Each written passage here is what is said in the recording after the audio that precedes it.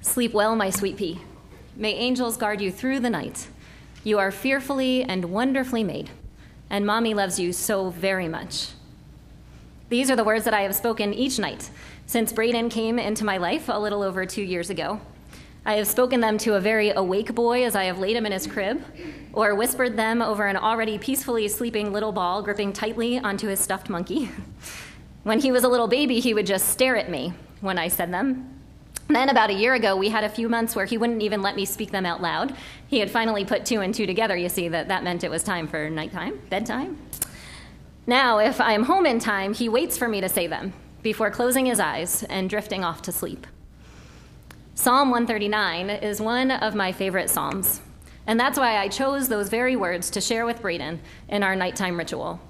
You are fearfully and wonderfully made. And much like Brayden's reaction to those words has changed, our reaction to hearing those words changes too, depending on where we are in our relationship with God, perhaps. One minute we are content just to hear the words that call us sacred and beloved. And then there are those times when we try not to own up to our own sacredness or to acknowledge that God is even with us on our journeys.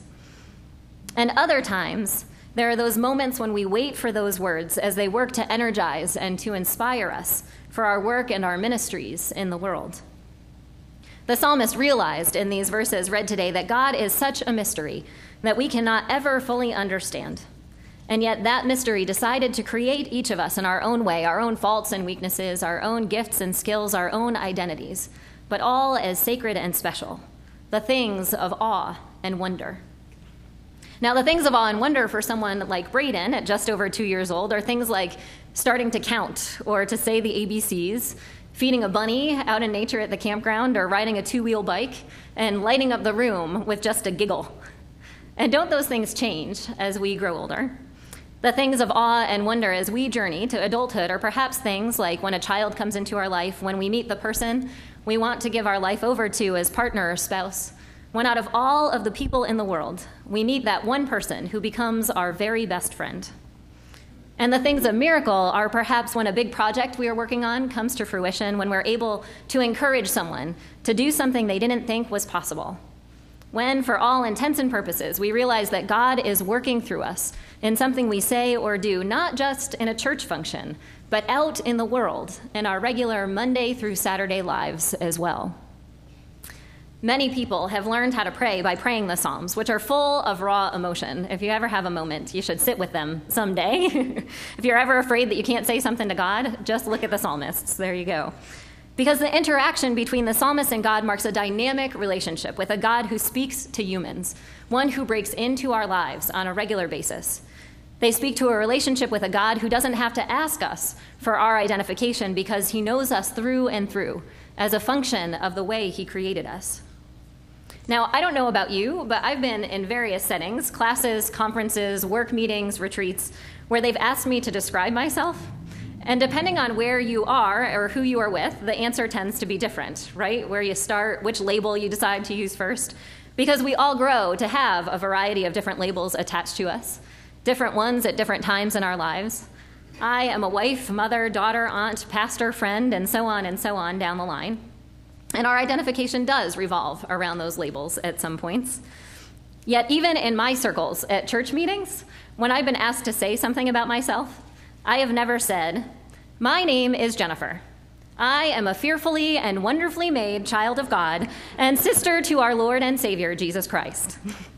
Because even in my circles, those really churchy ones, considering we tend not to be super evangelical in our denomination, people may admittedly get a little freaked out by that.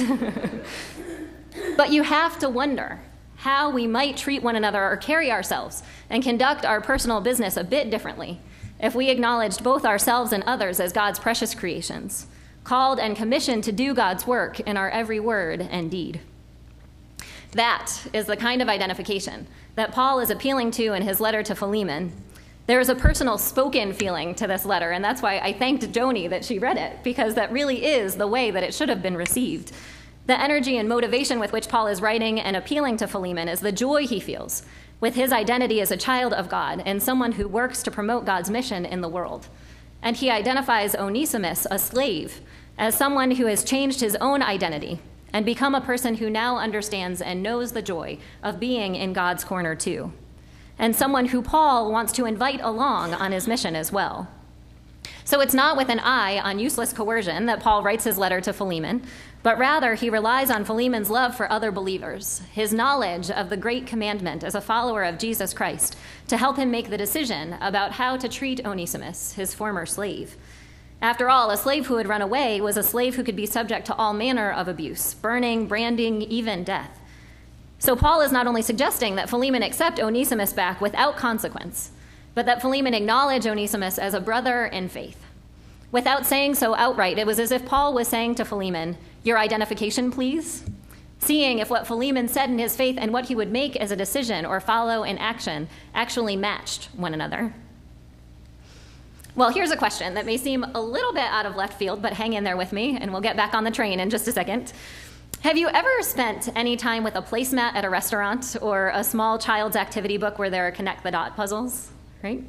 Usually, even without a pen, one can figure out what the connect-the-dots pictures are going to be. But Ryan and I were out recently at a restaurant where the placemats had activities to keep people busy while they wait, can tell the classy establishments that we frequent. Two of which were connect-the-dots puzzles, right? One was fairly easy, a seal with a ball on its nose, right? But we didn't have a pen. And for the life of us, we couldn't figure out what the other one was. We sat there and traced it with our fingers, had no idea at all. Well, there are certainly times, I would opt to say, in all of our lives that turn out like that, when we and others can look at what we say and what we do and not connect the dots to come up with a Christian. And then there are moments when our everyday lives, our Monday through Saturday lives, truly match with what we speak and learn about here in this sacred space together on Sundays. The picture and our identification as God's beloved, fearfully and wonderfully made children suddenly becomes clear. So the questions then become, in our everyday lives, where is it that we are asked for our identification as God's people? And where is it that we are able to hand it over with confidence? Where is it that we tie our everyday lives together with what we hear and learn about in the stories of our ancestors in faith in the Bible and are called and commissioned to do as we gather together on Sunday mornings? Well, on this Labor Day weekend, it is good to be reminded that our identification as people of faith is not something that we pick up like our name tags as we come into the meeting house, and it's not something that we leave at the door as we walk out. Rather, God recognizes a holiness, a sacredness to our everyday Monday through Saturday lives, to the work we do, whether in or out of our homes, the way that we volunteer places, the many ways that we fill our time. The truth is that there should be movement between God's church and God's world, with an understanding that the decisions we make and the actions we take really do matter to God, our God, who invites us to be partners in making the world more trustworthy, just, and life-giving for all of creation. The name Onesimus itself means useful. So where is it that we are being Onesimus? Where is it that we are being used for God's service in our everyday, ordinary lives? When we identify those places, you see, they become much more than ordinary after all. As we celebrate Labor Day tomorrow, I am thankful for the many ways in which each and every person sitting here and associated with the Congregational Church of Brookfield is gifted. No two the same. I am grateful for the ways that we are equipped to go out into the world in our daily labor, no matter what that might be, to share God's love and Christ's message with others. And as we celebrate Labor Day, we are encouraged, just as Paul encouraged Philemon through the words of his letter, to be the best people we can be for God. In today's scripture passages, we are both comforted and challenged to remember who we are as faithful people. The psalmist speaks of being fearfully and wonderfully made by a creator who knows us now, has known us since our formation and our mother's wombs, and will continue to know us even after we have left this earth, and believe it or not, loves each and every one of us anyway. God has an unconditional love for us that cannot be explained whether we are following our faith and its tenets to the letter or are like 2-year-olds pitching fits and deciding what we think is best for ourselves outside of the life-giving love of God. To God, we are the things of awe and wonder, and we have the potential to act as miracles in the lives of others and in our world.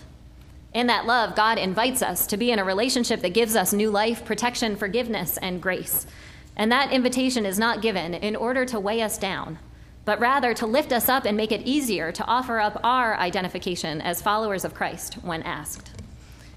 May we remember that invitation in the everyday moments of our lives, when working and playing, when connecting dots, eating blow pops, and carrying out our nighttime rituals. And may we accept that invitation so when we hear the words, "Identification, please," others will know who and whose we are. Amen.